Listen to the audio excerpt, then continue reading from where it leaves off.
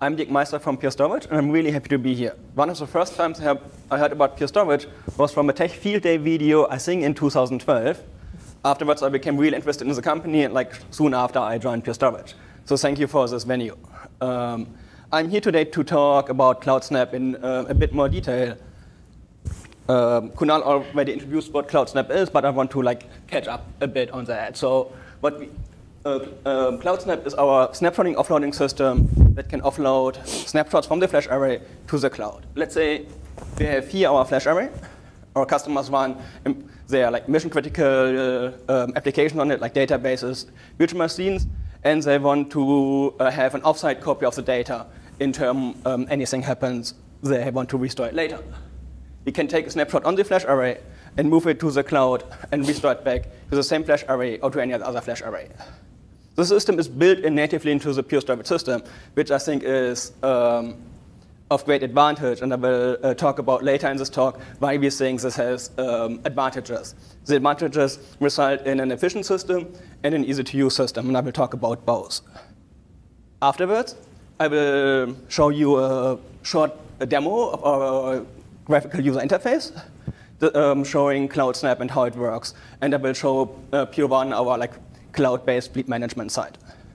Afterwards, I will dig in a couple of technical details and explain why CloudSnap is built with the cloud in mind and how it deals with key aspects of AWS S3.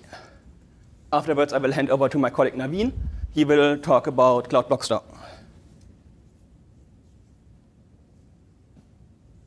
CloudSnap is based on our a snapshotting system of the flash array itself, and we are really proud of the snapshotting system. You can take snapshots of any volume at any given time. You can restore any snapshot back to a volume at any given time. They are instantaneous, the restore and the snapshot taking. They are extremely space efficient, and they build the foundation for literally everything we do in our data protection system. So async replication is built deeply integrated into the snapshotting system. Active cluster or synchronous replication system is built on our snapshotting system. And to some extent, also CloudSnap and SnapDownFS are built based on this foundation. One thing that our snapshotting system allows us is when you have two different snapshots in our array, we really quickly can calculate any differences between these snapshots and see where overwrites have happened in between. And this is a feature we are using for for CloudSnap too.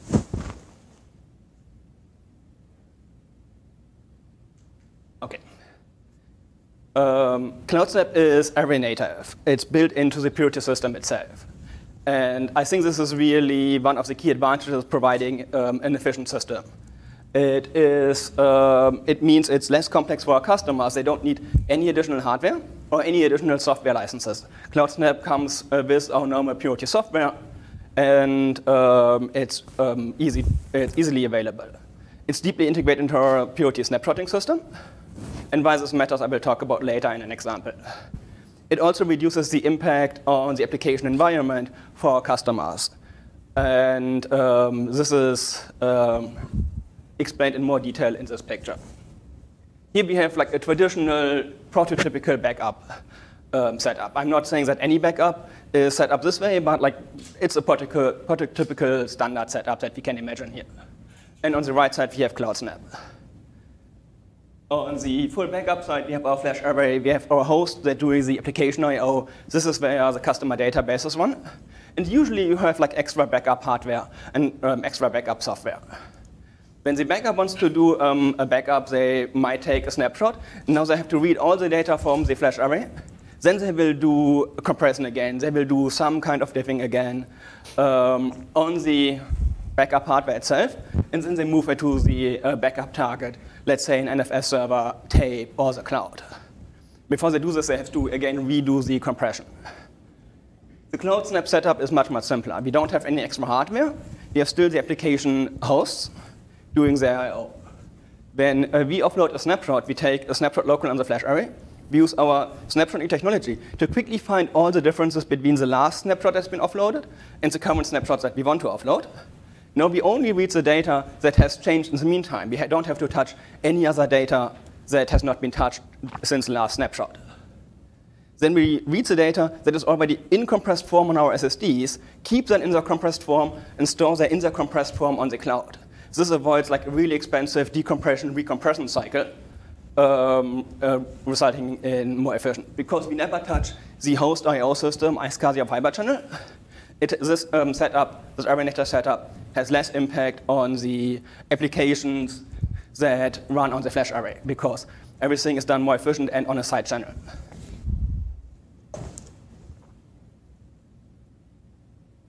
That CloudSnap is array native also provides us with like an easy-to-use system. If you want to, you can call it cloud-like. Simplicity is really important for us at Pure Storage. Any feature, including CloudSnap, you can configure using our like web graphical user interface, our CLI interface, and for automation, everything is available in a REST interface. Pure is really API first. Everything you want to do, you can do via REST too. CloudSnap comes with automated scheduling of snapshots. You can say, I want to take a snapshot every 4 hours and offload it to the cloud. Yeah? The consistent API was referenced for both on-prem and in the cloud for developers to reference. Is that a Pure Storage generated API, or is it that y'all focused on like the S3 API standard or whatnot? It's like a Pure Storage API that looks really similar, like the CloudSnap API looks really similar to the local snapshotting API. Okay. This is where consistency comes in one extent. And there's a virtual appliance running in the public cloud that's serving up that API? Absolutely not. No. The one thing one thing that we tried with CloudSnap is that we don't need compute running in the cloud for this. Everything is managed and maintained by the array itself using like the S3 REST API. What is something like a virtual appliance, if you want to call it this way, is Cloud Block Store, which is Naveen will talk about in more detail later. This is software that runs in the cloud. CloudSnap, you don't need CPU, EC2 instances, anything running in the cloud. It's maintained by the flash array itself. Okay, and one follow-up. Yep. If by default that API is being served up from that on-prem appliance, what if that in a DR situation, that's down? How do you access that API at that point? I will talk about this a bit later. Okay. I think later your question will be answered. If it's not answered, please come back to me. Okay, thank you.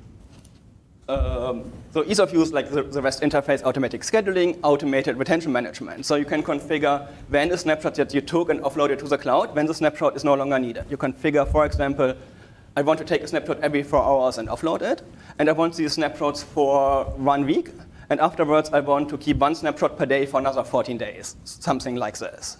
And all these snapshots, these are all the volume level?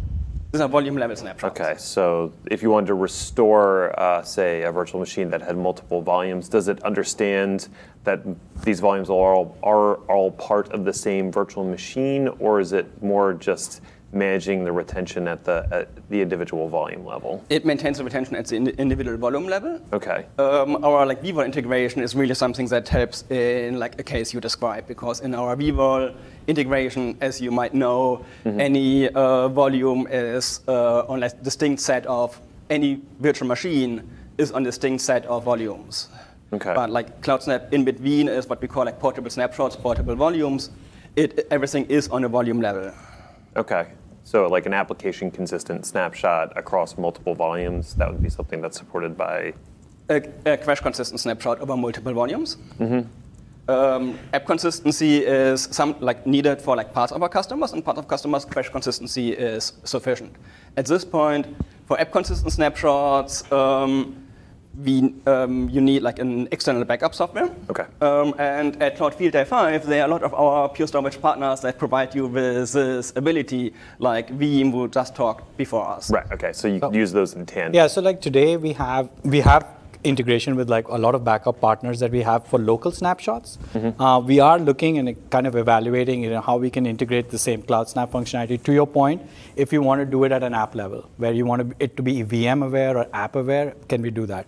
As Dirk pointed out, with vVols, it starts becoming a little bit simpler, the portability thing, because every VM is really 4 or 5 vVols in your thing. So you can start operating at more at a VM granularity. And we have customers doing that kind of, addressing that kind of use case. But This is not right now from an app consistency perspective. It needs integration with like a backup software, which we're working on.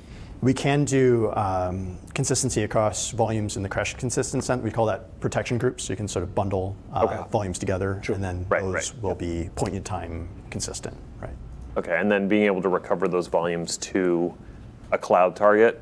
You're obviously moving the data up there. If you want to rehydrate or create those volumes up there, you would do that. Yeah, because they're self-describing snapshots, as Dirk said, so they're data and metadata embedded in them. So we can recover that to any flash array because it understands the format, or we can recover it to the cloud itself with Cloud Block Store, which is really like a virtual flash array that's running in the cloud. Okay. Because it understands that format. So. Okay. We should be digging into that.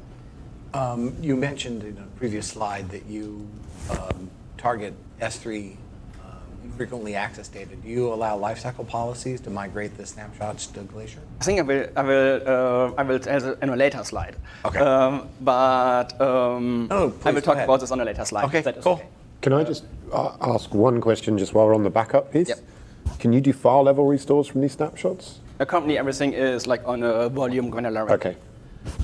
We looked at, we talked with our customers a lot, and there's a lot of use case for like file level granularity for app consistent snapshots. And there's a lot of use case for something simpler, where like volume granularity, maybe because of defaults, is sufficient for our customers. So we thought this is where we start. On a volume level granularity, just a simpler process, offloading snapshots to the cloud, restoring them.